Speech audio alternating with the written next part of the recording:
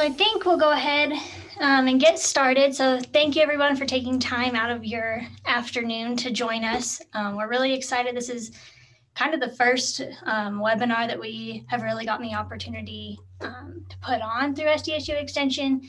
And so we're really excited. And again, we thank you for being here. We're actually going to start out today with our new range field specialist out of Lemon. Jaelyn will talk about some of the range considerations, and then I will follow up after her with more of the sheep management. So Jaelyn, go ahead and take it away. All right, thank you, Jaelyn. Yeah, so today we're just going to talk about some drought considerations for our grazing range flocks. Like Jaelyn said, I'm the new range field specialist out of the Lemon Regional Office. So just a little bit further north than Jaelyn, down in Rapid. And I'm going to talk a little bit on the range and pasture management side for our flocks, and then Jaelyn's going to get more into the production. So just a little bit of background on the drought and kind of where we're at with it. This is the U.S. Drought Monitor for South Dakota. It was actually just updated last week on the 29th. And there was some improvement, especially in this little region down in way southwestern South Dakota. They moved out of the moderate drought into just abnormally dry. So that's some good progression. But all in all, in our far northwest region, still extremely dry, really drought up here, dealing with a lot of erosion and kind of all sorts of different things. One producer I was talking to said this is probably the worst drought he's seen up in our area in about 20 years. So it's starting to look pretty tough out there. So moving on to our precipitation regime. So I just pulled 2 different locations in South Dakota, Redfield, a little bit East River, and Faith West River over here. So you can see that we receive most of our rain throughout May, June, and the July months. However, that early rain in March, April, May is really important to our cool season grasses to get a start on them. So just to put some numbers to this, in the Faith area, on average, we should have about 3.3 3/4 of an inch at the date we're at right now. And we actually only have about a 1/2 inch. So we're at about 14% of our average rainfall. And then over in Redfield, they're a little bit better. They get about 4 inches a year, and they're at about 3.3 inches. So they're at about 86% of their normal precipitation for the year. So obviously, when we're at 14% of our normal precipitation over in the northwestern half of South Dakota, we're seeing a lot of delayed forage production just because we haven't received that adequate rainfall yet. So here, this map comes from the South Dakota NRCS, looking at some forage production estimates. And this was as of April 15th. So not quite up to date, and actually really received some decent rain south of Buffalo over here, kind of over the weekend. So this might change a little bit once they get the new one out. But as you can see, anything in green, they're at about normal forage production. So normal precipitation, getting normal forage production.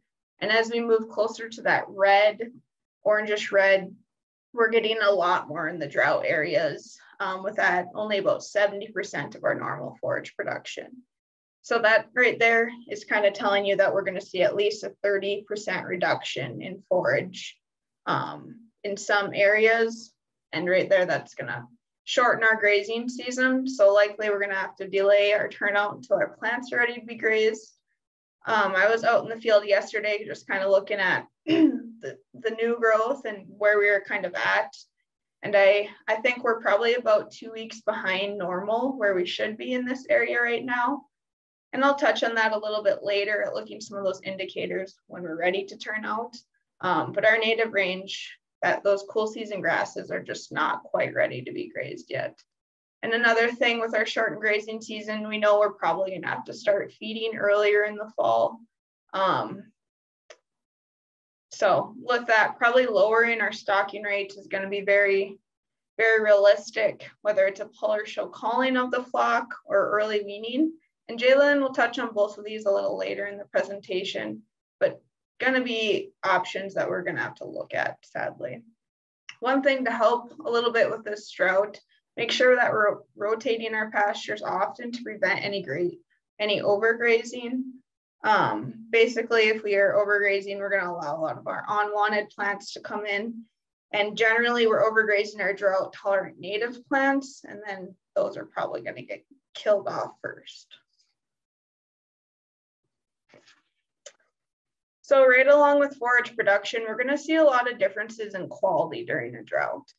So a lot of people think generally our production or our quality is going to be lower, which is true, but drought stress might actually delay plant maturity.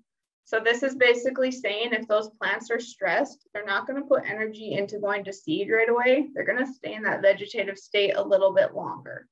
So our cool season plants, our western wheat, even some of our tame grasses, crested wheatgrass, might not go to that seed head as early as we think they should, just because they're so stressed. They're going to keep their energy in their roots and in their vegetative state. However, overall, we are going to see a quick decline in forage quality if we don't get some rain. Likely, yes, that extension of not going to seed might delay in some of those cool seasons, but overall, we are going to see an earlier dormancy. So instead of that, later July or August period, we might definitely be getting into that dormant state earlier. And this is where supplementation likely is going to be required a lot sooner than normal just to meet those U requirements. So if we look at this little chart here on the right side, it's looking at total digestible nutrients, so our TDN, mainly our energy. Use, depending if they have a single or trips or even quads, I guess, kind of fit into that medium to high nutrient requirement. So you can see that our warm season grasses likely aren't even going to be hitting those high nutrient requirement use as far as energy. And then our cool season perennial grasses could be touching there. And our cool season annual grasses, our smooth brome, western wheat, crested wheat, and Kentucky bluegrass likely are going to stay higher in that quality for longer. And we should be okay with those. But we really need to be paying attention at what time we're lambing to go into, I guess, when these plants start hitting dormancy and quality is dropping, so we can start supplementing. And with that, we might have some ewes that do really well or okay within these dry drought years, and we might have some that do pretty poor. So that might be one way to look at culling, but also to group those lower conditioned animals together and sorting them and just supplementing them if you don't think the whole flock needs to be supplemented. So really doing some condition scoring, which Jaelyn will talk about later, and then overall sorting. So this is just a quick example I pulled of a pretty common cool season grass, western wheatgrass. So the variety is Rodan, which is the native variety we'll find throughout South Dakota. And just looking at crude protein and then our TDN, which is our energy requirement, generally with these lactating ewes, we're probably a little bit more concerned with them meeting that energy requirement. And they're, depending if they have a single or a trip, they're going to be anywhere between that 65 to 72% on the energy requirements. So really right in the beginning leaf stage western wheat is when we might be hitting and meeting that requirement. But you can see how quick that TDN percentage drops. By the time we get to the boot and seed head, we're definitely not going to be hitting enough energy with that. And western wheatgrass is probably a better, higher quality cool season than a lot of our natives. So kind of a good indicator grass. So these tables I pulled from the Grasses in Northern Plains publication through NRCS and SDSU. And they have these for all different types of grasses, actually. I just thought western wheat was a good example for us. But if anyone's interested in, looking at what species they have out in their pastures, then kind of comparing this back to these quality percentages, that's where you would find these charts. So beyond production and forage quality, we're definitely going to see some other issues out on the range with drought. Likely, we're going to see an increase in toxic or poisonous plants. So our livestock are going to be more likely to consume these during the drought just because if they're lacking palatable forage. And it's good to note that, you know, if there's a few of these poisonous plants that you identify out in your pasture, might not be a problem. It's when we get into huge amounts, a lot of production of them, that's what's going to make them poisonous, is if the amount that they consume. So a lot of these are drought resistant, these poisonous plants, so they'll actually appear more so during a drought. Definitely should be on the lookout for them. Some examples include black henbane, which this actually causes dilated pupils in ewes and then they convulse. Chokecherry, so a lot of people generally don't think about chokecherry as a common plant, but if we're lacking palatable or decent forage out in our pastures and we have a lot of chokecherry bushes, they might actually seek it out. So it's the most toxic in early spring when we have those early leaves, and then throughout the season, it gets less and less toxic. Death camas, which is actually the plant on the left-hand side down here. Halogeton, local weed, lupine, which is the purple flower pictured on the right, purple forb. Milkweed, so mainly the narrow leaf species. We do see a lot of the broadleaf species throughout South Dakota. And those ones, they generally have to consume a large quantity of. The narrow leaf species, smaller amounts will cause toxicities. Some milk vetches, and then some poison and water hemlock. We definitely see both of these along wetter areas, our riparian areas or cricks, and so on. And then St. John's wort. St. John's wort is good to note because it actually causes photosensitivity in sheep. So if you've just recently shorn or you have white pigmented sheep, they can be especially susceptible to St. John's wort with that photosensitivity. And then any of these plants that have a star, generally small amounts of them will be toxic to sheep. So I pulled these photos from the USDA website. They have a pretty good documentation of all the toxic plants to each species of livestock, and then pictures there too if you're unsure. If you do have any, I guess, kind of a breakout of a large forb type plant that you're not sure what it is and you're thinking it could be toxic, definitely bring it to you know, some type of range specialist that can help you ID it, just to make sure it isn't something that could be poisonous. So some other grazing issues more, looking at our invasive weed species, definitely going to see these more prevalent during a drought just because most of them are drought resistant. So we'll see a lot of kochia, pigweed, ragweeds, cheatgrass, and then our noxious weeds, leafy spurge, hound's tongue, thistles, really can withstand droughts well. So one option that multi-species producers might want to look into is possibly using sheep to control these weeds. We're already going to be short on forage for both sheep, and then if we have cattle too, and sheep will definitely be more likely to utilize these weeds or forbs or woodies before the cattle would. So it might be an option to kind of flash graze with your sheep and try to encourage them to control the weeds, use it as forage. We actually can see some pretty decent quality in some of these weeds early on. So sheep might likely actually pick them out. One thing to note and kind of be informed about is that some of these weeds can definitely be toxic if they're consumed at large quantities. So kochia, pigweed, and hound's tongue especially can be toxic. And then also be on the lookout, of course, for wool contamination. Going to be a concern with these weed species that are going to have burrs or awns and are easy to get caught in the wool. So another issue that we're already facing up in my region is water. So we're seeing a lot of water shortages, either dams that just didn't refill or really low creeks that we depend on for water. So one thing to make sure when you're looking at doing some grazing planning, just make sure that you're timing your grazing correctly with your water sources. So if you currently have a creek that is pretty full, you do rely on it for water, but you think it might dry up by the end of the summer, be sure to utilize that pasture sooner than later. I guess just some options that a lot of people are probably gonna have to look at this year to get water out to livestock is either to haul it, install pipeline above or below ground, honestly, and then look at water developments with holding tanks. Kind of especially important in times of drought. If we have any wells dry up or anything, at least we have that big holding tank there to rely on for a little while.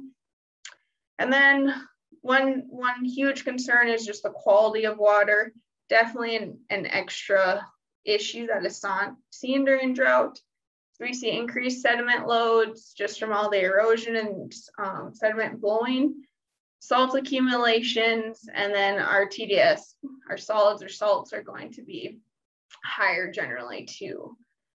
And then one more thing to be on the lookout for, blue-green algae is more so when it gets warm, hot and dry, like the conditions that we're going into. So South Dakota State does offer water testing. We can do the quick water tests right here at our extension centers. If you go on our website, which this is a link to a great article. If you go on our website, extension.sdsstate.edu, you can get a full list of where you can bring water samples to. And if the quick test does show that it's high, we can send it off labs to get an official test done too. So one thing that we really need to have a good handle on is kind of creating an overall drought plan for grazing when we're going into such dry conditions like this. So the first step is really just to take inventory of what you have. Look at your forage production and your stockpiled forages. So that probably is going to be any of your maybe winter stock forages, anything that maybe you didn't graze or saved last year, and so on. So see where you're at. Are you noticing lower production? And where you're at within that forage production map might tell you a little bit more too. But definitely go and look at your plant communities. So if we look at this little triangle graph on the right side here, it just kind of shows us what species prefer what. And truthfully, this is probably flock or herd dependent, just with what is available for them to eat or what they've kind of been trained to eat. So looking at the diet selection, we know that sheep are probably going to prefer forbs for the most part, and some grass and a little browse. Our cattle are going to prefer grasses, forbs, and then some browse. And then goats are going to prefer more browse than forbs and grasses. So to go out and kind of take inventory of your pasture, it's really important to note these plant communities. You have a very forb browse dominated pastures, looking for big and silver sagebrush, buckbrush, fringed and cudweed sageworts or lead plant. Those would be great pastures to put your sheep out into right away. And oftentimes we see these forb dominated pastures and pastures that have typically been grazed by cattle, basically eating all of the grasses that are out there and leaving the forbs. So it might be an option to kind of switch up this year and go in some of those pastures with your sheep. And then our grass dominated pastures for natives would include our western wheatgrass, our green needlegrass, our cool seasons, and then our warm seasons, prairie June grass, blue and side oats grandma, buffalo grass, and little and big blue stem. So these are kind of some key species to be on the lookout for to get an idea of what your plant communities look like. We also have a lot of pastures that are invaded by our tame grasses, Kentucky bluegrass, crested wheatgrass, and smooth brome. And those pastures honestly are best to utilize first when we're looking at where to go right away in the beginning of spring. So again, for multi-species operation, just make sure to rotate your cattle and sheep differently each year. We know that each species kind of prefers different types of forb or grass. So switching it up might actually give your pastures a better rest period than not. And I know, again, fencing is going to be a huge limitation, but this is definitely one of those years that we are going to need to utilize all the production we possibly can. So more on creating a drought plan. To make an actual grazing plan, we really should look at our grazing readiness and timing. I touched on this a little earlier. To actually see when your pastures are ready, you really should be going out and looking at some of your forages. Some of the easiest plants to tell, I guess, when they're ready is western wheatgrass for our natives, the cool seasons, and then probably crested wheat or smooth brome for our invasives. So you want to make sure most of them are all at that 3.5 leaf stage, like you can see on the right here. Basically, that means they're ready to utilize. You're not going to harm them from grazing them. So I said before that we want to utilize those tame pastures first.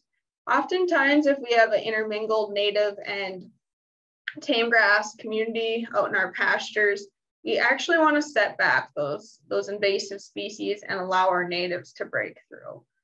So our Kentucky bluegrass, our smooth brome, our crested wheatgrass, I wouldn't be too afraid to go in there a little bit earlier than supposedly when they're ready.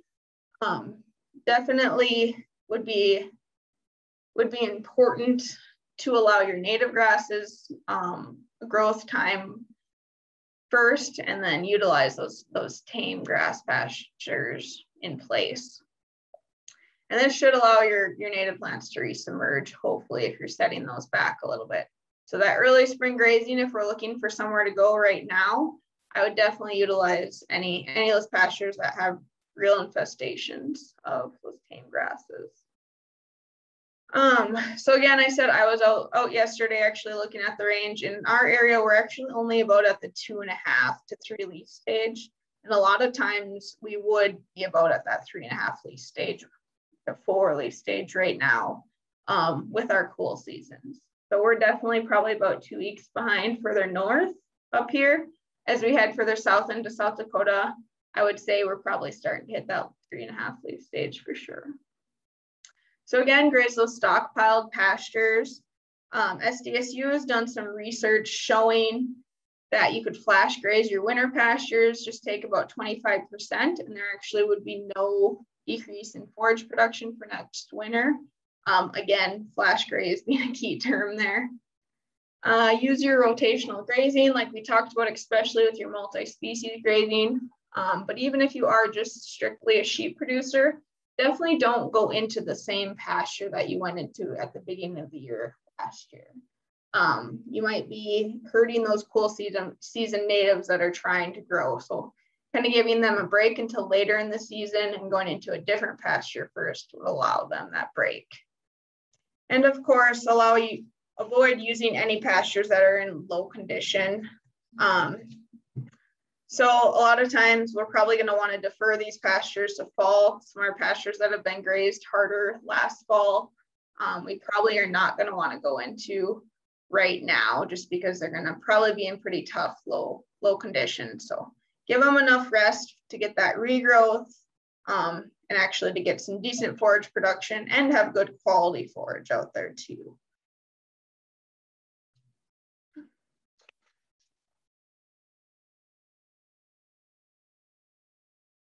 All right, so just kind of to wrap up here, really avoid overgrazing your way through a drought. You're only going to be kicking yourself for next year's grazing season. If we don't come out of this, I'm honestly scared to see what next year will look like. But honestly, be ready to set yourself up for next year. So overgrazing can also lead to lower productivity, lighter lambs, and we might even see some increased health problems with that. Truthfully, you should really be thinking about moving to a dry lot or looking for alternative feeds before we're overgrazing. So of course, keep the soil covered for erosion control. Throughout Western North South Dakota, we've had kind of very, very high winds this spring out of the norm. Definitely are seeing a lot of soil blown in areas that it generally would not. So very important when it's dry to keep that soil covered. And we need that pasture recovery after the drought. Again, we just want to prep ourselves to be going in decent condition for next year's grazing system. So overall, I guess it definitely would be a good option to create a whole ranch plan to be proactive for planning in drought. All right, and with that, I will turn it over to Jaelyn.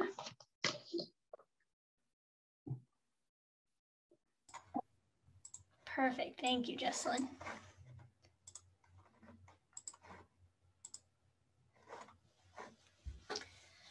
Okay, so kind of to take off where Jaelyn just left off, and kind of that importance of being proactive in prior planning. It's really important that we're meeting our requirements from a nutrient level or nutritional level on our flock. We know that the first thing to go when we slack on nutrition is our production levels. And so depending on where you're at in the production cycle can be really important as we go into this drought season. When we look at actual requirements, here you'll see just our energy requirements for 154 pound ewe kind of throughout that production cycle. And for many people, if you're spring lambing, you'll hit kind of those low forage production periods as we enter maintenance and maybe potentially going into breeding season. And so like Jaelyn alluded to, many of our forages will meet those requirements at that stage, but you still have to keep in mind potential supplementation and of course your normal practices like flushing and breeding. But if you're one of those producers that fall lambs, that's when we're really going to see an increase in the nutrient requirement demand of those ewes going into some of these low forage quality periods. As we approach even early in to late gestation in late summer, a lot of people are throwing bucks in now for fall lambing. And so just keep in mind that you're going to probably have to supplement those ewes going into their early gestation and late lactation, especially on a year with a drought.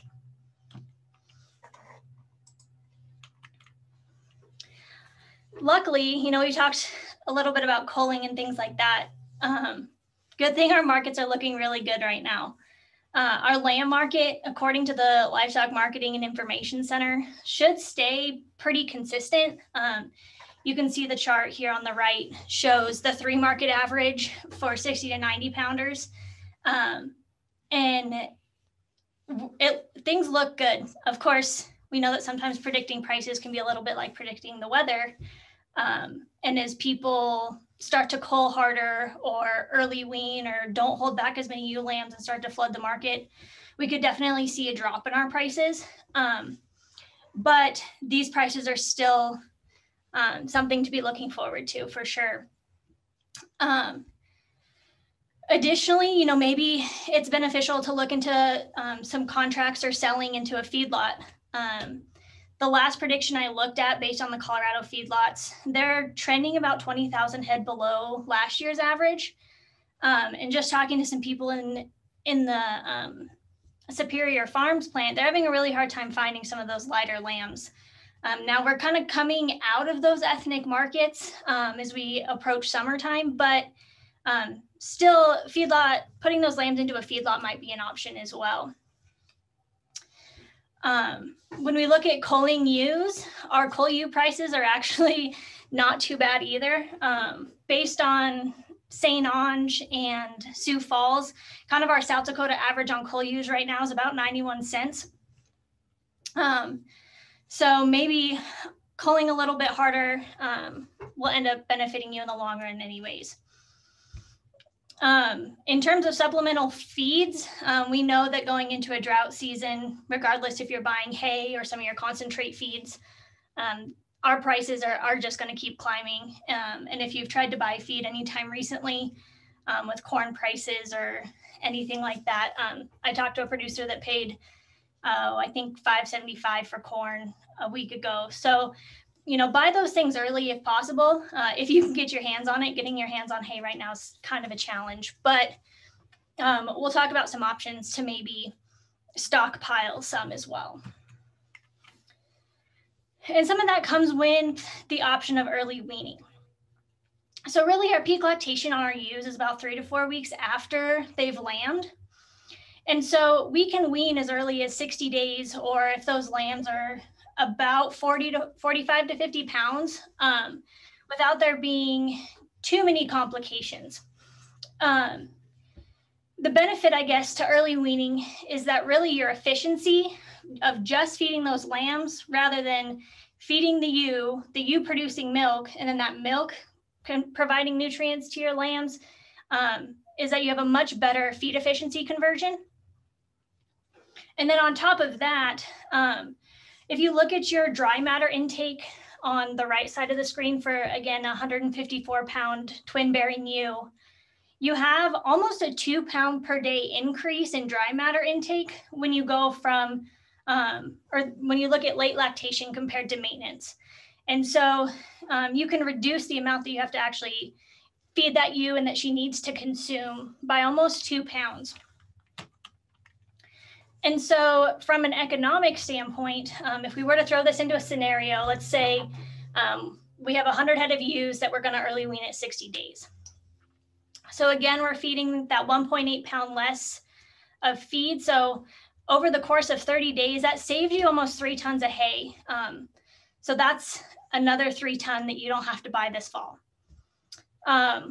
With grass hay right now, 125 is conservative in some areas, but that's still a savings of about $3 per head per month.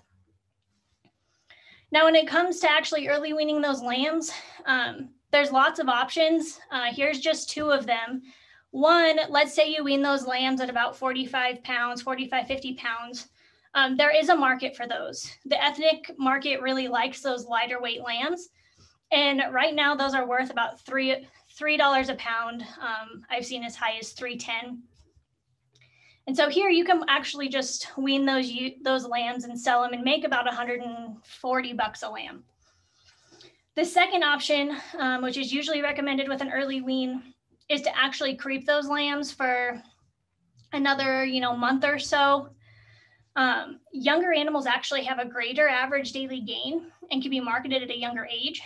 And so we can actually market those lambs, let's say at 65 pounds, where they're worth about $275 right now, and make almost $180 a lamb. Additionally, if those lambs are being sold into a feedlot, or your buyer at the sale barn is transitioning them into a feedlot, they are going to transition better onto that finishing diet, which is going to just help them in the long run in terms of acidosis and working them onto that finishing diet. And if we have time at the end, I'll go through the partial budget of if you were to compare these 2 scenarios. Actually holding those lambs on creep a little bit longer is actually going to be a better, use of your money, and you'll make more money feeding those lambs longer and having a higher weight lamb than just getting rid of them at 45 pounds. Another option, I'm not going to go too much into this because hopefully y'all will tune in with us on Thursday. But just for some small cost savings, even if nothing else, selective deworming can help us without having to deworm everything. And so if you look at comparing kind of your cheaper, if you will, lower end ivermectins compared to like a moxidectin or something that's a little bit more expensive, you could be saving anywhere from $42 to $1.17 a dose is about what I figured. And you can selectively deworm in a couple different ways. You can run some fecal egg counts and actually collect feces and estimate the worm burden.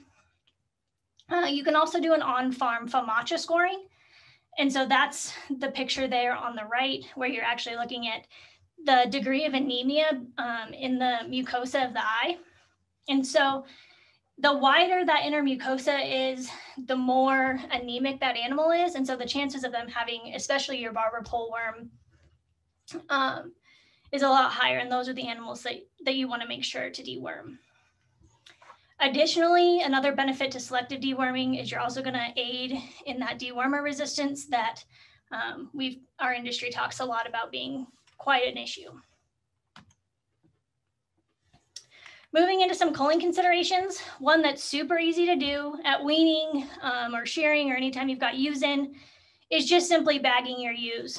And just feeling that bag for any hard lumps, chances are that you had mastitis at some point in her lambing season.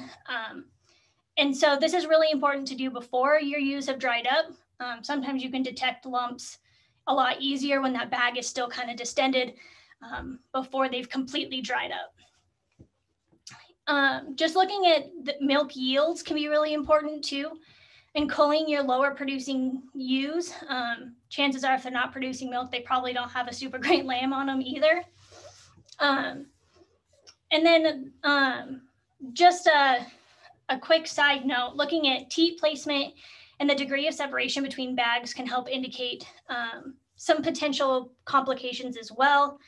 If those teats are placed, I guess you're ideally looking at this teat placement number 5, and any deviation from that, the lambs can actually have a harder time suckling. And then anytime there's a degree in separation in those sides, you have an increased chance of harboring some even subclinical mastitis. This also might be a good year to start fine-tuning our genetics. And so that means culling sheep that just don't meet your criteria for whatever it is, whether that be the amount of lambs that they're weaning or even your micron. This might be a good year to cull those bottom performers and really hone in on what it is that your operations goals are. This could also be some of your maternal traits. This might be a good year just to get rid of that ewe that never seems to raise lambs. Another option is starting to kind of moderate the frame size on our flocks. So it's really easy to walk into a ram pen and want that big, growthy looking buck. But down the road, it also means that we're gonna have larger, growthier lambs and ewes that just require a little bit more feed and more in just maintenance. So if we look at, again, dry matter intake of ewes, here we're increasing our body weight by about 22 pounds. And with every one of those increases, we're increasing about 1/3 of a pound of feed a day. And so 1/3 of a pound doesn't sound like a lot, but on a stressed pasture, if we're looking at 9 pounds over the course of a month for an individual animal, that adds up pretty quick. And you could equate this to a lot of other things, you know, supplementation as we get into some of those more nutrient, higher nutrient requirement periods and things like that. Larger framed animals tend to cost you a little bit more money. Moving into body condition scoring, this is a great tool, not just for identifying some of our poor doers or some of those animals that are maybe nutritionally or health challenged, but also it helps us give us an idea if those animals are declining in terms of their body condition, chances are the forage out on our pastures isn't quite doing its job. Also, if you've got ewes that are just coming out of having lambs on them in a poor condition, throwing them on a low quality pasture probably isn't going to help them much. Increasing a body condition is way harder than taking it off. And so these animals in a lower body condition aren't going to perform for you coming into breeding season and are just going to require a lot more work to get them where they need to be. Ideally, we like to see our sheep in around a body condition score 3. And if you're not familiar with body condition scoring, definitely reach out to us, but you're just feeling for fat composition kind of over that loin muscle behind the last rib and ahead of the hip bone. And some of that can be done visually as long as those ewes aren't in wool. It doesn't help us a whole lot if those ewes are in a heavy wool. We also need to think about some of our disease considerations going into drought. These hot, dusty conditions can often lead to pneumonia and pink eye. Our worm burdens might be more of an issue in the fact that those animals are going to be grazing a lot closer to the ground and a lot closer to where those eggs actually are. We were in a meeting the other day with some sheep producers here, West River, and blue tongue got brought up because it is apparent in our West River deer populations. A lot of times you don't see these hemorrhagic type viruses until we really hit that D4 drought stage. But it's something to be aware of for sure. I know the Montana ram sale has a protocol in place if animals do come to the ram sale with blue tongue. Unfortunately, it can be a little hard to diagnose. You will see kind of that discoloration, obviously, of the mouth and gums, and oftentimes just above the hoof. Since those blood vessels are hemorrhaging, you'll see some swollenness in the face, but most of all, you're just going to see that those animals are pretty lethargic. The swelling coupled with that hemorrhaging is just going to decrease their oxygen and make them just appear really lethargic. And so this is actually spread through flying midges. And during drought years, we see a lot more flies, a lot more mosquitoes, and a lot more of these midges, especially in areas of standing water. And of course, like Jaelyn said, we might see less standing water, but the warm conditions certainly harbor, or I guess promote the reproduction of these midges. You can use insecticides, especially if you're managing for sheepheads and lice and ticks. Permethrin has been shown to help mitigate these midges to some extent, but some literature suggests that it's maybe not very long term. If you are really concerned, you can also get the insecticide tags as well. And so I guess just in conclusion, the big thing is making sure we're doing our best to meet those nutrient requirements. We really want those animals to produce for us, whether it's wool or lambs or both, obviously. Meeting those nutrient requirements is critical. Secondly, we need to capitalize on our opportunity costs, where we can cut costs compared to where, we might have to spend some money now to save some money later. But altogether, our prices are really looking good, and they're forecasted to stay relatively good. So I guess that's a big perk. I heard a producer say the other day that they've heard of several people in South Dakota selling down their cow herd to switch to sheep. And on a drought year, that's probably not a bad idea, since we know that our sheep are a little bit more tolerant, but we still have to keep them in mind. Your culling considerations really need to match what your production goals are. And so keep those in mind, and maybe this is a good year to really hit home on some of those production goals that you've been striving for. And then finally, just monitor for disease and making sure that we're keeping those animals healthy. And so with that, we'll take any questions.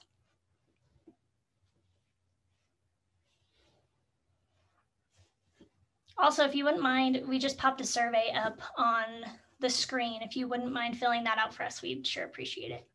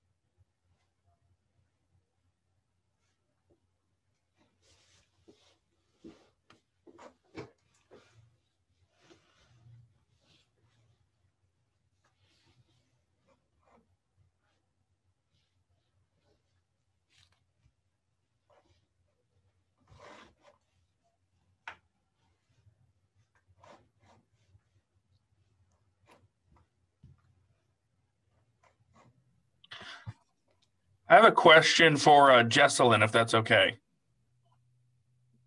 Yeah. Jaelyn, so Travis Hoffman, SDSU. My quick question is again kind of on the plant growth and saying and knowing that we're behind in comparison our 3-leaf, 3.5-leaf stage. And so I think some of the inquiries that I have when individuals are going out to the pasture is you said that you can use different wheat grasses to evaluate that leaf stage, but are there grasses that are out there in the pastures that you can't look at, or to make sure that I know what that indicator plant is? Can you have any direction on that, of not just saying, okay, I'm going to open the gate and look at the ground and see what I can do to know if now is the time that I should put those animals out? Thank you. Yeah, for sure. Jaelyn, can you scroll back to that where I have a picture of the 3.5 leaf stage? Just so we can see what I was referencing. So this does come from NDSU. So the main ones that we're looking at, generally, we're just looking in the spring when we're going on to our cool season grasses that are actively growing. Our warm seasons are going to definitely be later, growing actively during warmer. But the main ones that we want to look at when we are going out there would be Western wheatgrass as far as our natives, and then also some green needlegrass, not as easy to identify when it's immature, I guess. Our Western wheatgrass is pretty easy because it has that bluish green tint to it, and then it's got the 45-degree angle leaves. And then if we're looking at tame grasses, we would really want to be looking at our crested wheatgrass and our smooth brome for that 3.5 leaf stage. But basically we're just looking at our cool season grasses because that's what we're going to see greening up right away in the spring when we're going out onto our pastures, whereas our warm season grasses will rotate into as we get later into the grazing season. Does that kind of clarify? Outstanding, thank you. My additional question is to Jaelyn, and so this would be on a little bit of the weaning and weaning ranges that you've discussed of the 60-day and or 90-day, and I certainly appreciate that thought process. And right now, probably for several people, we're either at the 60 days or can make that decision soon. So do you have any particular guidance for some of those producers, particularly in our feed stuffs? So let's say that next week that we are going to be weaning those rams, wethers, and ewe lambs, whatever we so chose, in terms of the feed stuffs and kind of how we get those transitioned. What's the quick thought process to our producers?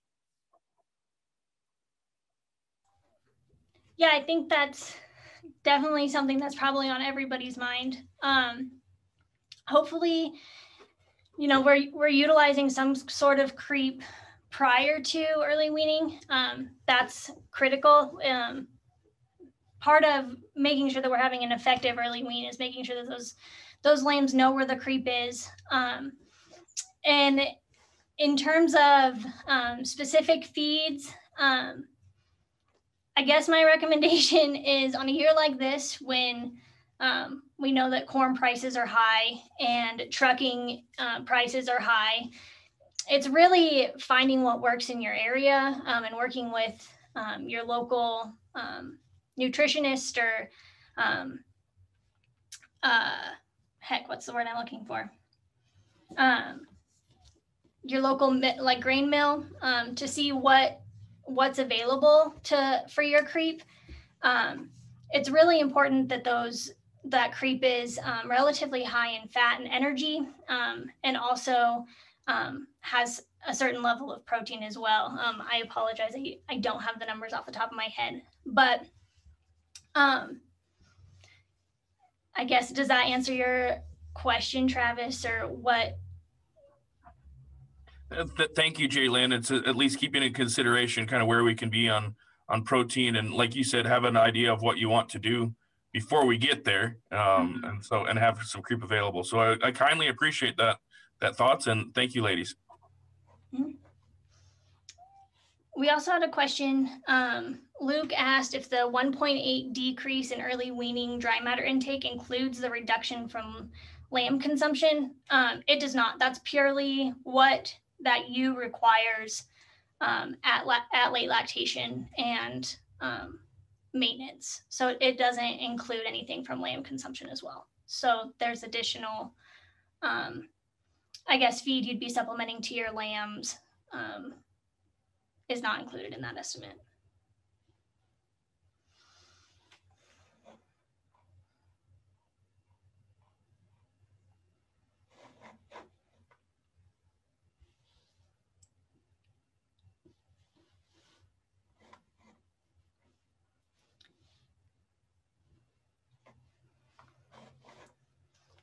I guess since we have a few more minutes, I'll pull up, I guess, the benefit to early weaning.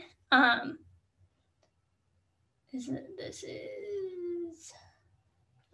you seeing my screen, Jaelyn, with the partial budget on it? Yep, you can see it. Okay. So just some rough estimates here. If we were, oh, this is the wrong one. Hold on a second. So anytime you're making operational changes, one really neat tool to use is a partial budget.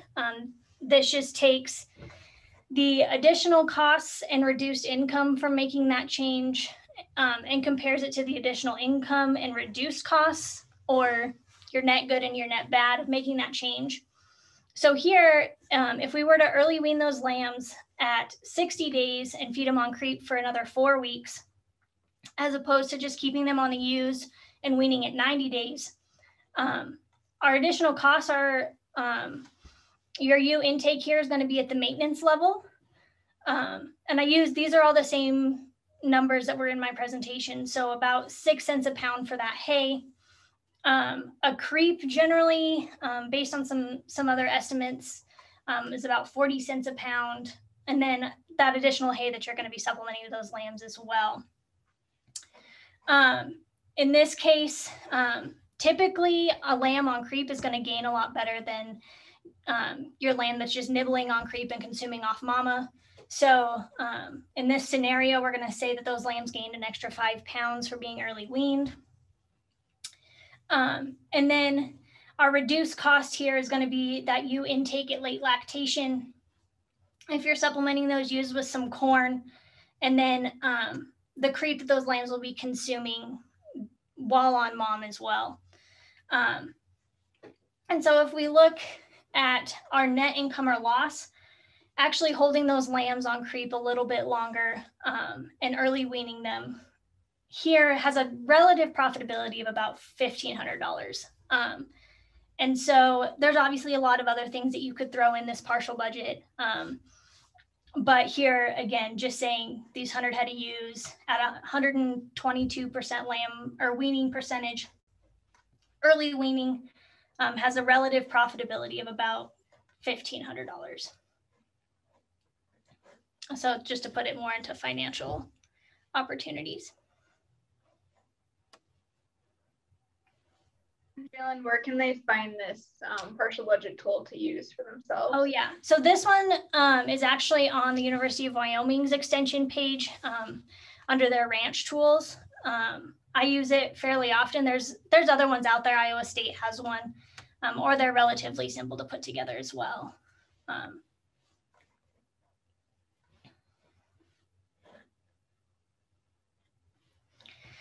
And so if there's no more questions, thanks everyone again for joining, and we hope that you'll be able to join us again on Thursday, same time. Dr. Froelich will be giving a talk on fecal egg counts and deworming strategies. So thank you all for joining. Thank you.